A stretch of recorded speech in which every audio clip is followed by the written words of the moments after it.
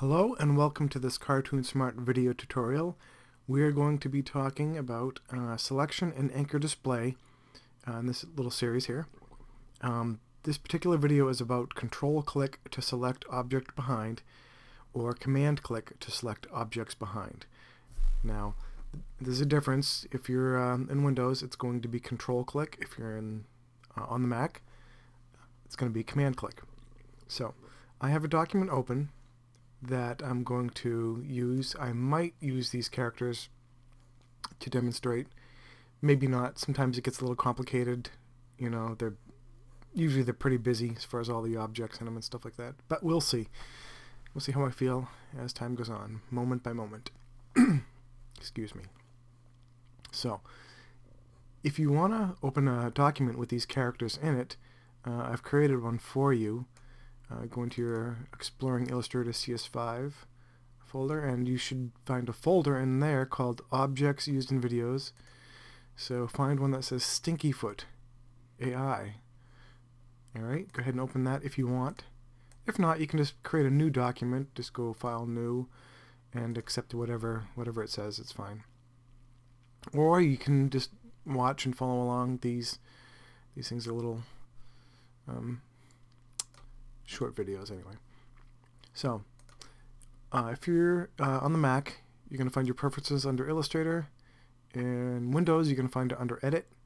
So here on the Mac, I'm going to go to Preferences, Selection and Anchor Display. Okay, so we have this option in here called Command Click to select objects behind. Right now I don't have that selected, and let's go ahead and see here. Go ahead and grab like a rectangle or something from your tools palette. If you have something else showing like any of these objects, it's fine. Doesn't matter what it is. I'm just going to go ahead and do the rectangle for now. Okay, I have a black rectangle. I'll go ahead and double click on this little swatch here, and I'm going to change my color a little bit. Yeah, I don't like that. Let's do something different. A little darker. You know what? Maybe a little bit. I'm indecisive today. Okay, yeah, let's go with that. Okay, so I'm going to actually just duplicate that and change it a bit. And make it a little bit bigger. So now we have a situation where we have one object that's over the other object, and say you're working in a document where it would be, for some reason, it would be a bad idea to go ahead and move that object to select the one beneath it. As it is right now, I would have to actually do that. Or if it's on another layer, you could lock that layer or hide that layer or whatever, but for this purpose, everything is on the same layer, and I could select both of them by doing this, and I would have access. I could go ahead and move them around together. You can see the one underneath it by the stroke. But say that wasn't practical, or actually, you know what I could do? I could hold down my Shift and just deselect the one that was in the front, and now I could go ahead and move that object if I wanted to with the keyboard stroke. But there's another way of doing it, which is what we're talking about here.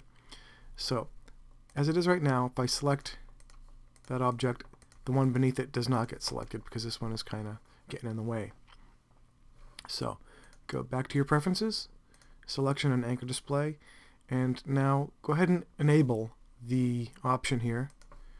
Click OK.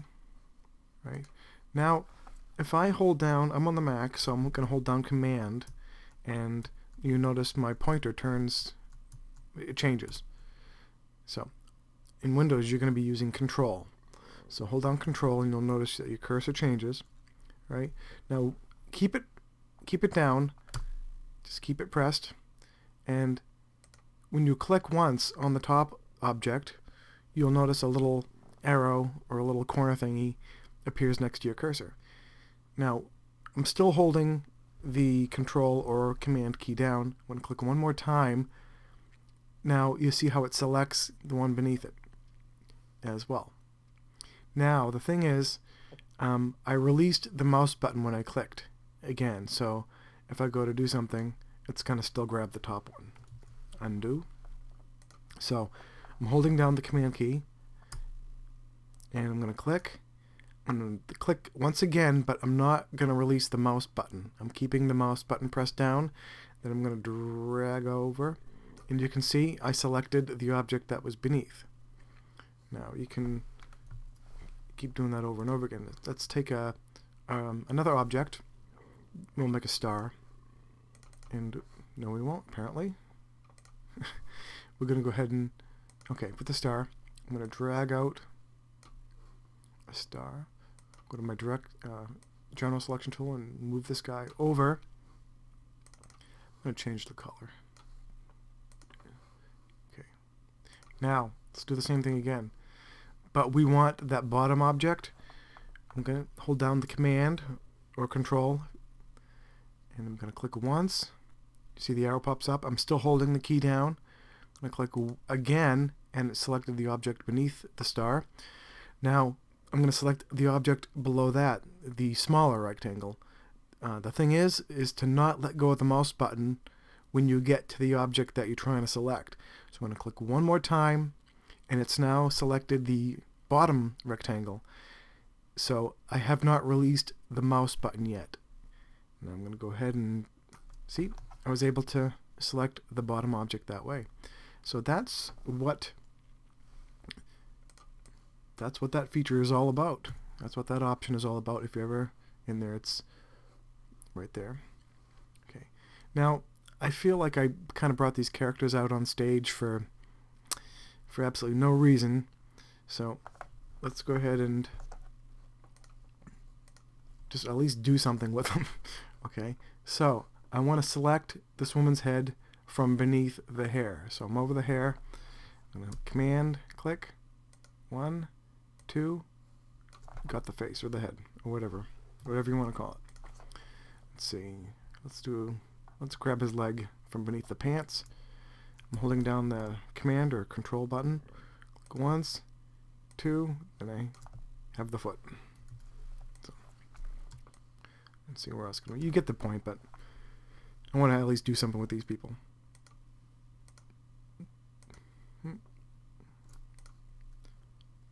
So, you know, right here, it might be a good spot to do that. Or right down here, actually. Yep. 1, 2, 3. Nothing else below it. I guess it goes to the back. I mean, goes back to the first object you selected. Right? It's, you know, you probably didn't see that because I was off the screen. Okay. Right. 1, 2, 3. I'm still holding the button down, the command or control. And after you've gotten to the object that's all the way on the bottom or in the back, and you do it one more time, it's going to come back to the first one that you selected. So it's going to make it so all the way through.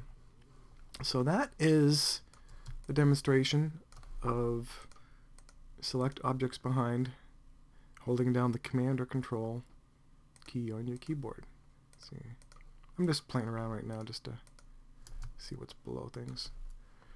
You know, sometimes I'm drawing something and I'll have little objects that get lost behind other objects, and if you're worried about file size, you don't want a whole bunch of stray objects hidden behind other things. So sometimes you find objects that way using the method I just shown. Okay, so I hope that was useful to you. I know I find it useful. I find it very useful. I use it a fair amount now that I've discovered it. So for Cartoon Smart, I'm Brian Zakowski. Thank you for watching.